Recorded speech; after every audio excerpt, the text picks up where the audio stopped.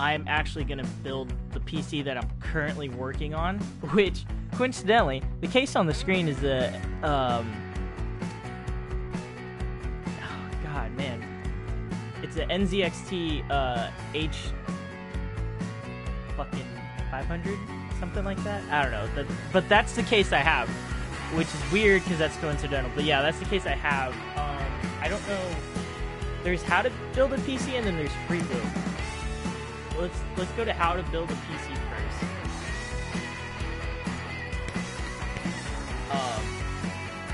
So pretty excited to do this. This game is only $20 on the PSN network. We're doing this on the PS4, PS3. In this tutorial, you'll learn about the main components of a PC and how they go together. First, we need to remove the side panels of the case so we can install the components inside.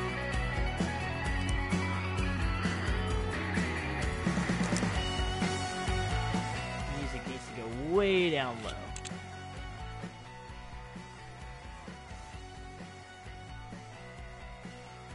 Alright,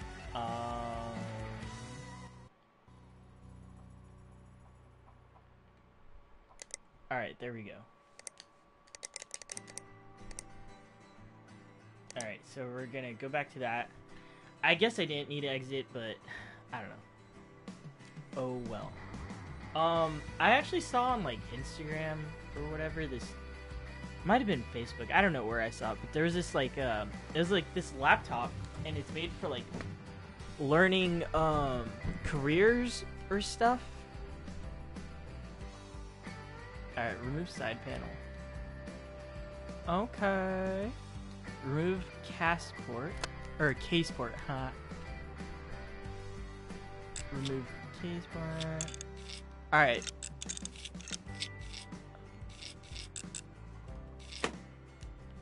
Oh, okay, I am able to turn it. Alright, so pretty much all we've removed is the glass panel. Then we removed the PSU mount. And then, so back here, that's where the power supplies goes. So you remove that and get PSU from inventory. Okay.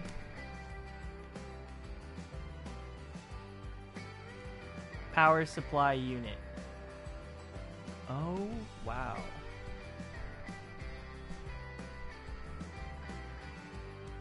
Modular ports. These ports allow you to attach cables. Yeah, attach cables to carry the power to the components. Modular. Yeah. All right. So all your power is coming from here. This. How do I fix the angle of it? All right. Well, that's upside down.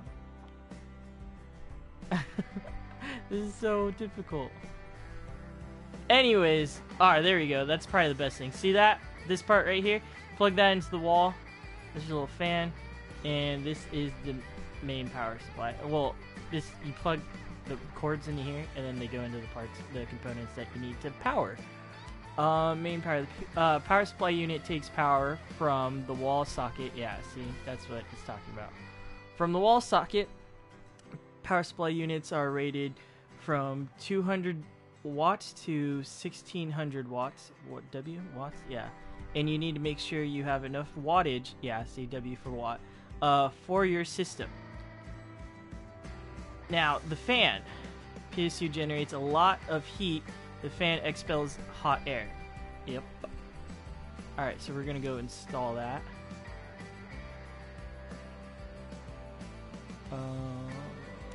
That's it? Okay. Oh, but does it... Okay. So, the fan is facing at the bottom. You can't see that, but that's normal. You want to expel the heat downwards, not into the case. So, it's facing downwards. Power supply units like that. Oh, yeah. Now you want to put the install mount back in and put the screws in. Screw the power supply unit down.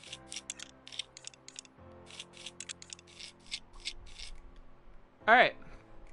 At the heart of the PC is the motherboard and all the major components connected to it. Very true. Motherboard. Whoa. Okay, so power.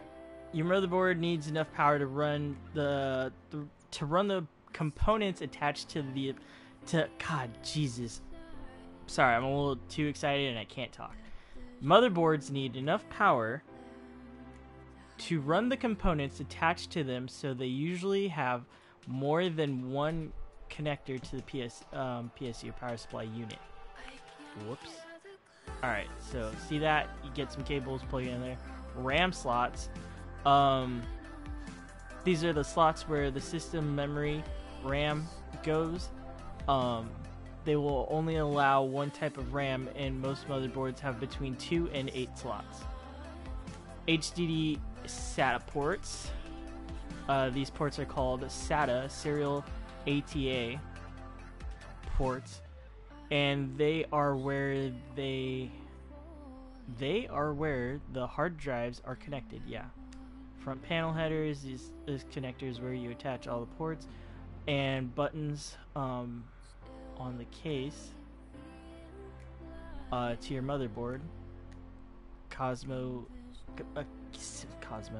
CMOS battery.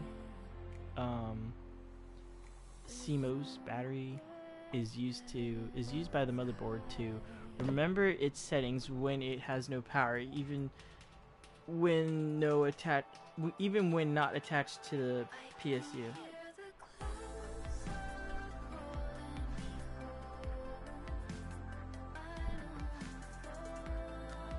Standoffs.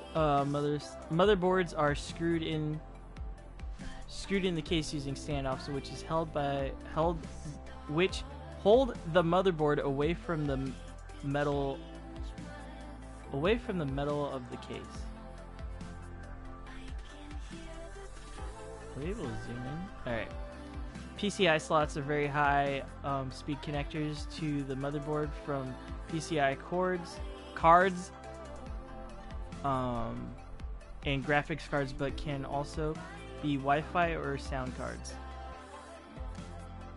I/O ports. The input-output ports, or I/O ports, are where you plug in all your peripherals, like your keyboard and mouse.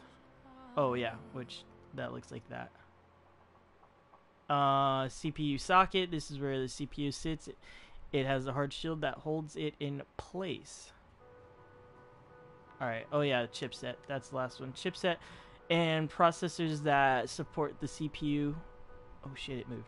And manage how it works. Every CPU model has its own bespoke chipset that is designed to get the most from it. Alright, let's install it.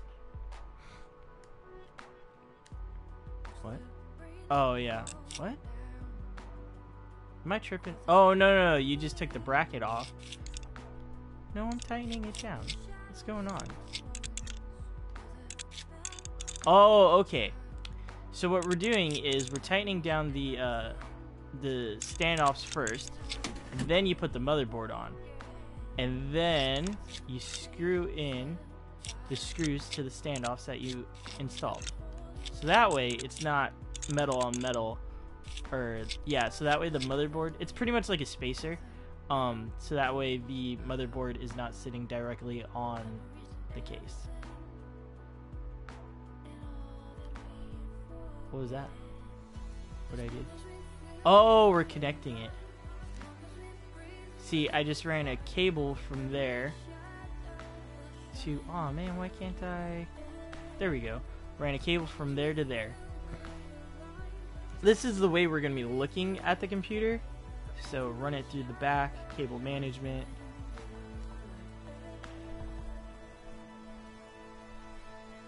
"24-pin ATX carries the power from the PCU to the motherboard." There we go. And this connects to the front panel, so that way all of these are usable. Look at that. Alright, so this is pretty interesting case. Alright, now we're gonna put in the processor. The processor or die is the chip that does all the calculations in the computer. It is very delicate and is tightly packed so it gets hot quickly. And so yeah, this is the heat plate. The CPU has a heat plate that is attached directly to the processor. This is designed to quickly get the CPU heat away from the CPU cooler. And then, I thought this was the heat plate. Oh, wait, no. And then pins, pins, which are these little yellow dots. The CPU has pins in the plug-in, pins that plug into the socket on the motherboard. Each CPU model has its own pin layout and orientation into the socket. Yeah. So let's go ahead and install it. It goes right here into the Open CPU Shield. Open it like that. This level. Alright, there we go. This little lever right here, if you can see it, this opens up first, and then you install that.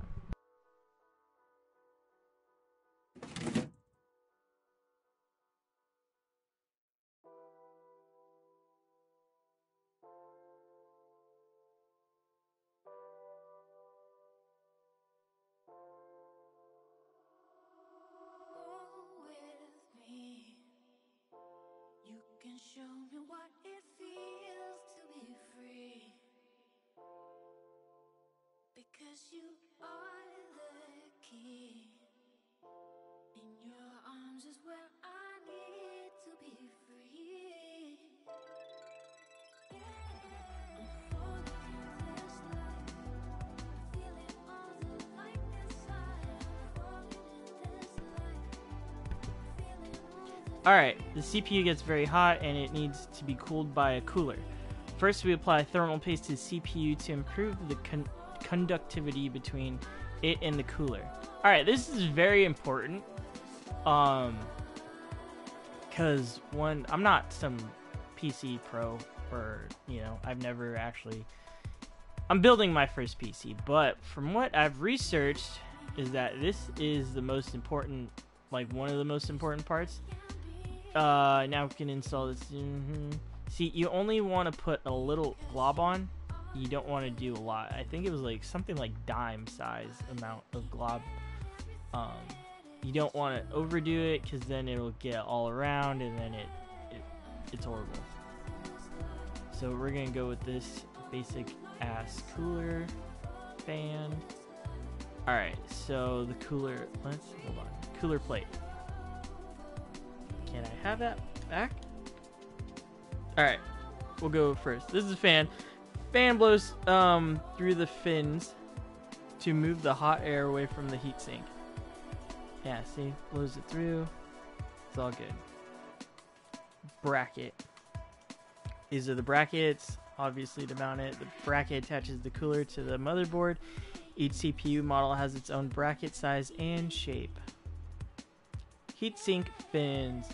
The fins give a large surface area for the CPU heat to be displaced. Cars also have fins on certain components too. What are we missing? Cooler plate. I think that was the last one. This plate makes contact with the CPU through the thermal paste and is made from a highly heat conductive material, usually copper. Yeah, usually. You'll find that. Boom. Oh shit, too close. Oh, I was like, what does it want us to? Oh, okay. And we're gonna connect the fan. Whoop. The next important component is the graphics processor unit, also known as GPU. GPU is GPU are often mini computers in themselves, with their own processors and memory to calculate the complex visuals of today's games.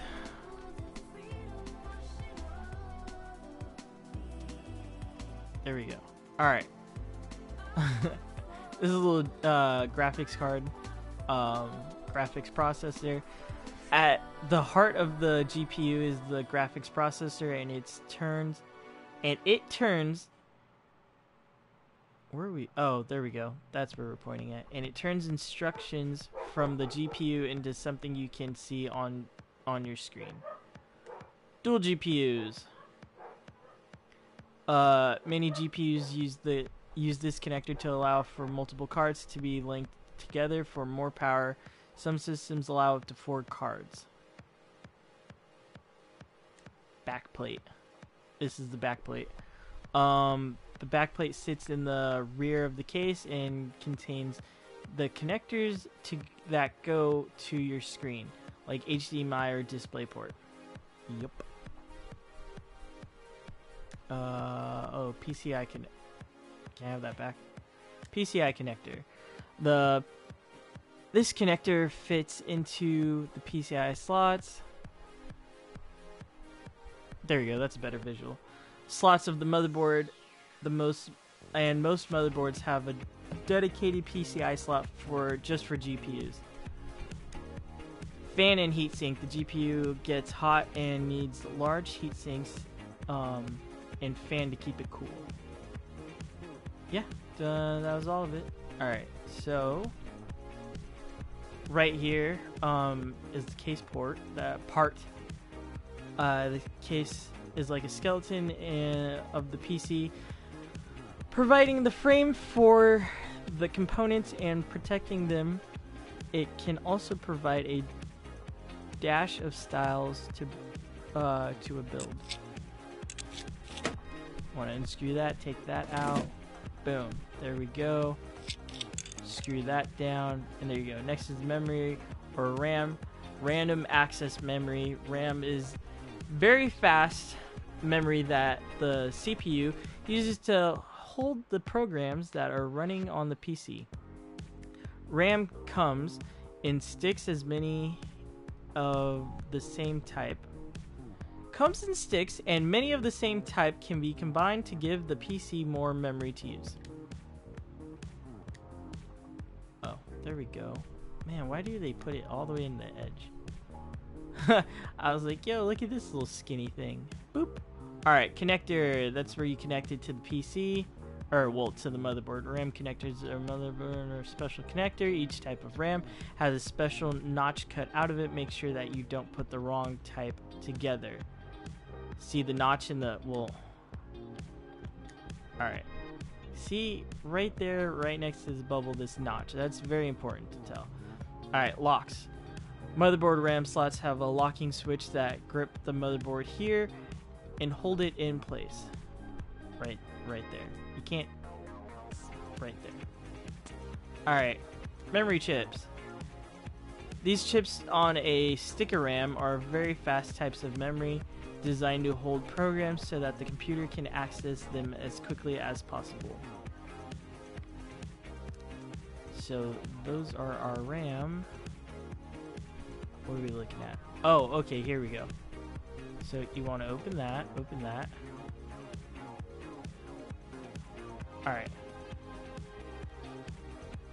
Now we're just going to put the RAM slots in. 1, 2. Alright. Last major component in this hard disk drive is the hard disk drive, HDD. Hard disk drive stores all the data for the operating systems, the programs, and the user's photos, music, and videos. So it's pretty much the memory, like that memory. That looks like Western Digital blue, but what is it? It says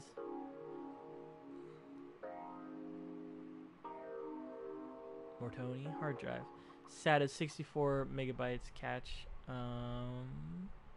spinning disk. All right, inside, see that? That's because there's a spinning disk in there. The hard drive has a disk inside that spins, but a bit like a DVD. Yeah, that's true. The faster the disk spins, the faster the data can be accessed. some server drives spin at over 15,000 RPMs, which is rotations per second, per minute. RP, yeah, per minute. These connectors are used to connect HDD. Yeah, there you go. These connectors are used to connect the HDD to the motherboard, SATA, and the power supply. Yup. Yeah, I've actually upgraded my memory on my PS3, so I have a fat PS3, and then I upgraded it to, I think, 2 terabytes, and then on my PS4, I did the same. I upgraded the internal memory to a 4 terabyte. They're really easy. You just connect the pins. It's super cool though. All right. So open Bay Drive. There we go.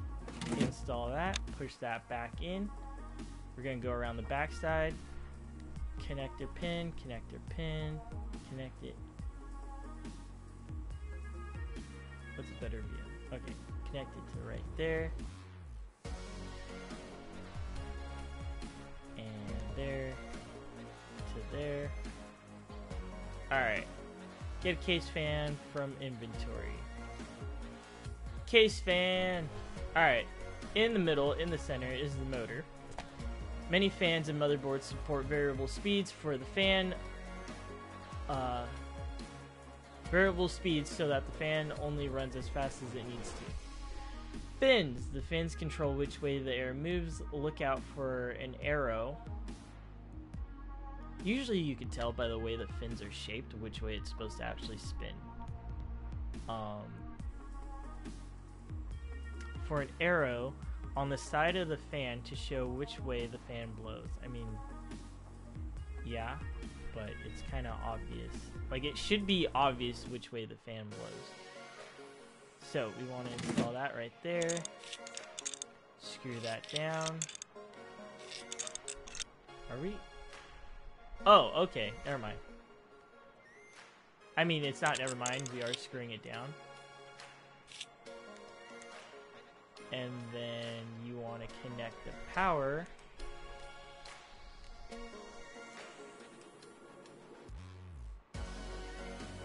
Alright.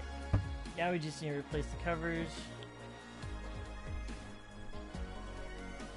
Oh, on the back. There we go. There you go. Now we just need to plug in the cables to the PC.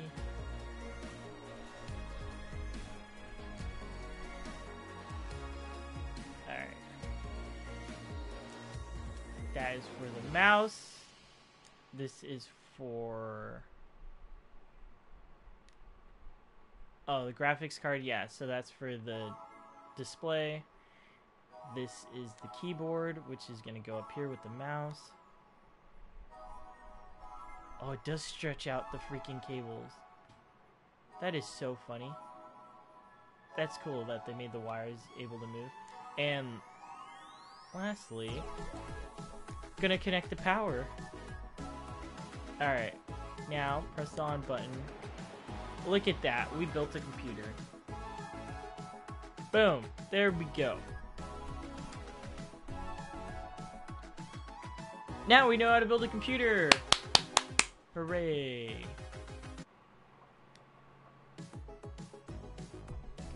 Alright, let's do a free build. Show you guys what I'm working. Aw, man.